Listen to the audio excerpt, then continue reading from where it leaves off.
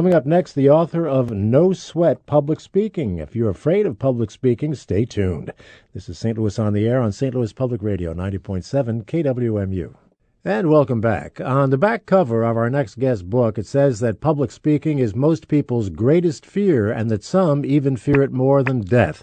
Well, that may be extreme, but some people do go to great lengths to avoid having to speak in public. However, from time to time, we may all find ourselves being called upon to make a speech, some other presentation, or even just conduct a meeting. That's when the sweating begins, and that's why Fred Miller titled his book, No Sweat Public Speaking, How to Develop, Practice, and Deliver a Knock-Your-Socks-Off Presentation with No Sweat. Fred's a St. Louisan and a coach for people who want to improve their speaking skills. Fred, pleasure to meet you. Oh, I'm glad to be here, Don. Thank you very much. Why do so many people dread the notion of having to get up before other people and speak? Oh, I think it's just afraid of the unknown. I think as we grow older, for some reason, we get afraid that we're going to embarrass ourselves, make a fool of ourselves. You know, it's interesting. I give the example. My grandson, when he was 1, wasn't quite walking, but he would pull himself up, fall down, and then pull himself up again. But somewhere along the line of growing up, we fall down and we don't pull ourselves up. And it's that fear of the unknown and making a fool of ourselves. But, you know, there are a lot of people who are called upon to speak time and time again and still never get over that fear. Well, you don't want to get rid of it completely. Actually, I was in Toastmasters for years, and we talked about you don't want to get rid of those butterflies. You want to teach them to fly in formation. So you want to have a little bit of that nervous energy, but not so much that it knocks you out. Yeah, you better tell folks what Toastmasters is because not everyone knows. Good point. Toastmasters is an international organization. There are 2 tracks, leadership and public speaking. And I advise anyone who wants to improve their public speaking skills to visit several clubs because they all have their own flavor and join one of them. A very encouraging environment. They have a structured number of speeches that you give. And the best part of each meeting is when you give a speech and people evaluate it. And sometimes they can be brutally honest about what they've seen and heard. Well, you don't help anybody if you say, great speech, Don, can't wait till the next one. Yeah. You've seen, I've attended some Toastmaster meetings here and overseas, by the way, and it is a fascinating process to watch the growth of people who go through all of this. Oh, yeah. I mean, we would get calls. I used to take some of the calls, and it might be a guy says, I'm an accountant. I'm really good at my computer doing this, but my boss says if I'm ever going to make partner, I need to do some presentations internally and externally. Can you guys help me?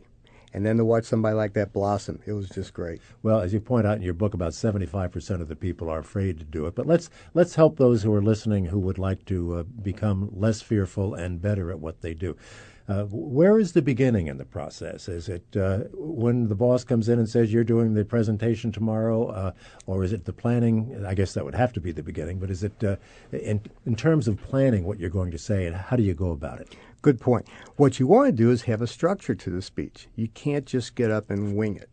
So there's an opening, a body, and conclusion. Basically, tell people what you're going to tell them, then tell them what you told them.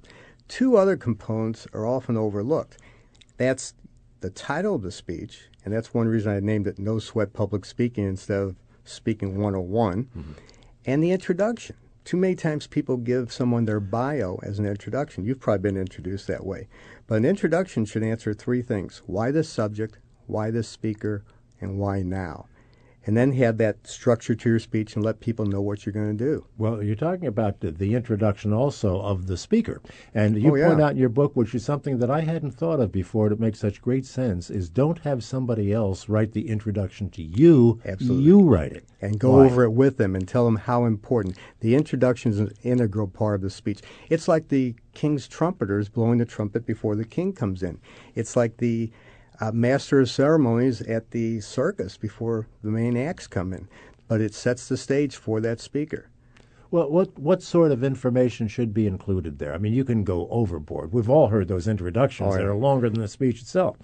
Well, in this case, say, why this subject? Well, public speaking is most people's greatest fear. The fact is that speaking opportunities are business and career opportunities.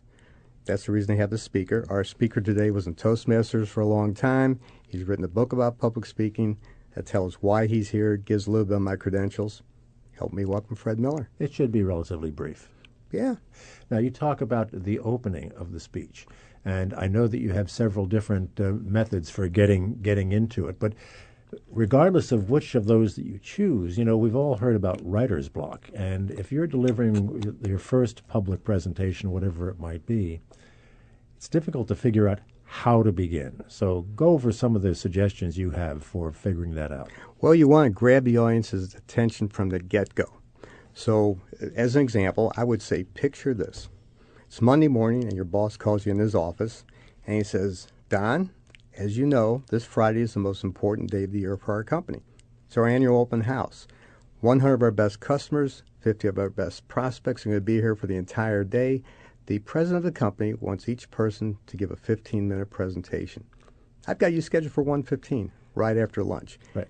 In people's mind's eye, they're going to see something. Well, in your book, you say what you're likely to say if you're really fearful is that's the day I'm going to schedule my colonoscopy. That's right.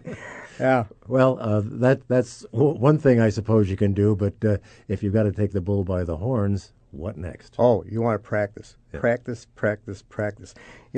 I speak to people, I say, is anybody here an athlete? I said, what sport? Guy says football. I said, well, you just show up for the game, right? Or are you a musician? You just show up for the concert. No, you got to practice. I mean, Steve Jobs, tremendous presenter. If he gives a 45 to hour and a half presentation, he's introducing a new product, he will have practiced weeks. And this is a guy who's great, but practice weeks. So it's practicing, it's videotaping yourself, getting a trusted advisor to tell you how to do it better, recording your voice. Tough to listen to your voice the first time, but practice will do it. Yeah. Could you over-practice? Boy, I don't think so. I read something the other day. Nancy Durrott, she spoke at TED. TED is a big organization, costs a lot of money to go to, and they give presentations. 14 minutes, she practiced 14 hours. And she's a pro. But, it's like studying for a test. Maybe the day before you want to stop. Yeah, I think a certain spontaneity, not that they're all spontaneous, might get lost by overdoing it. Oh, that's right. And you want to know your stuff. So if we talk about notes, I use a mind map. Mind map is a visual. And mind mapping is the consummate tool for decision-making, problem-solving, and speaking. So if I look at an icon, I know the story. But if you try to read it, I think that's where you get messed up. Yeah, explain the mind mapping before we take a break. I'm not sure everyone understands that. Okay, as an example, if you're going to plan a speech linearly, like in a diagram, you might put my speech, Roman numeral 1, 2, get down to 3A. Like an outline. Like an outline. Usually you get down to 4B and you go, whoops, that really needs to be 2C. The problem with going in an outline form, you're trying to organize thoughts before you develop them. Mind mapping was developed by Tony Buzan, an English professor in the 70s. And he tried to bring together the left linear and the right creative sides of the brain. So you start with your paper in landscape mode, start in the middle, and then branch out with your subtopics. So if I'm looking at an icon of, give you for instance, I'm looking at an icon of a candle. Well, that's meditation. I can talk about meditating, practicing in your mind's eye. I think we'll have to refer people to the book because this is a little more complicated than most of the advice you have. Having gone through the book and looked at some of that, it does require a little more attention than it's a visual, yes. It is a visual kind of thing. Fred Miller is our guest. He is the author of No Sweat Public Speaking, subtitled How to Develop, Practice, and Deliver a Knock Your Socks Off Presentation with No Sweat.